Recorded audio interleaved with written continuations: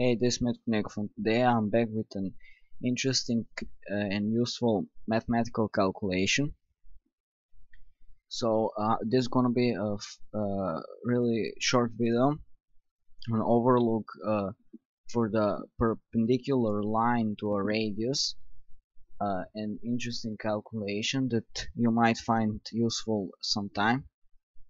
This is done in C# and it's done in Windows Form application. You can do it in Windows Presentation Foundation or WPF, and uh, you can do it, but you need System.Drawing here, System.Drawing, and don't forget to import it into the reference System.Drawing if you are working in Presentation Foundation. And yes, let's start. What it does, it grabs the angle, and you see this blue line over here. It's calculated through the length of the blue line you can see here, and the smaller radius of this blue circle right here, and you can adjust this radius. You can adjust the length of the line. Here you can disable smaller, bigger circle. You can disable radiuses. You can just present the line, and then you can rotate it by an angle. So if you can see that the line perfectly rotates the center point to this smaller circle and the 2 points of the bigger green circle. So this is the kind of interesting application you might find useful. So let's do the math. I'm going to do this over here, and I'm going to make this line bigger and smaller circle so you can see better. Okay, what we start here is we start with a calculation of the radius of the bigger circle. So we get a Pythagorean theorem for the smaller circle and the length divided by 2, and then we try to find the hypotenuse, and on the form load we initiate the render function. The graphics, you know, that all kinds of stuff, the System.Drawing graphics, and then what we see here is the okay, let me see, this is the render function, and let's get over with those value changed. Here we have we set up the value of the length. Okay, this is for the length. This here is for, let me see, for the radius r, and we done some calculations here because I'll show you. You're gonna see it, no problem. And what we have here is track bar. This is for the angle, say angle track bar value, and if anybody of these changes, we render it.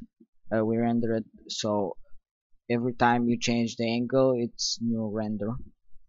It's pretty smooth, and yes, cool algorithm. So what we have here is I have the line coordination algorithm on a circle. We take the circle radius, angle from the start point, and we take the center of the circle, and we find the coordinate of the circle. And here what I did is I just added accuracy.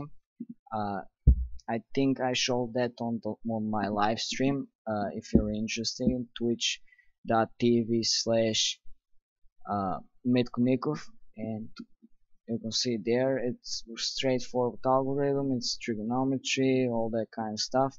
And what here I did is I adjust the functions degree to radian and radian to degree, so it's easy I'm not used here adding math.py and those calculations, just gradient to green. It's all. So here's the render function. Oh wait, those if any checkboxes any checkbox is uh, its value is changed, it causes the render function. So this is the render function that it's the heart of the project. We have here some really straightforward graphics. We calculated again the radius of the bigger circle, and then we calculated the theta. So the theta is this angle right here. It's the angle between the radius of the bigger circle and the radius of the smaller circle, the line. So if the line changes, theta changes the line length, and you see here the theta goes smaller and smaller, theta goes bigger. So theta is a Greek letter, so I use it a lot when I do trigonometry. And so here we calculate the this point and this point. Okay, we calculate x0 and and y0 is this point right here, and or this point. I'm not sure actually. It's actually this point, I think. And then we calculate x1 is this point. So let me see something here. The angle. No, yes, I'm right. I think I'm.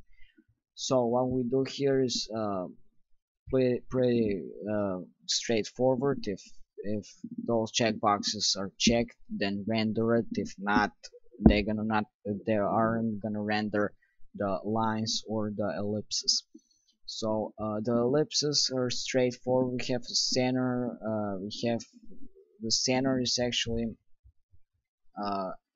center is 400 divided by 2. The 400 by 400 bitmap image is the actual image here I'm representing, and you can do bigger amounts, high resolution, and here what radius times 2, radius times 2, pretty straightforward. And what we do here is we draw the line. We draw the line for the smaller circle's radius, this line right here, and we draw the line, the perpendicular line. You can do just this. You don't need those radiuses if you want. And then we draw those two lines right here, the brown ones, and that's all. You can see the math. It's all on github.com/Nikov, and don't forget to subscribe, leave a comment below, like the video, share it, and yes, that's all. Thanks for watching.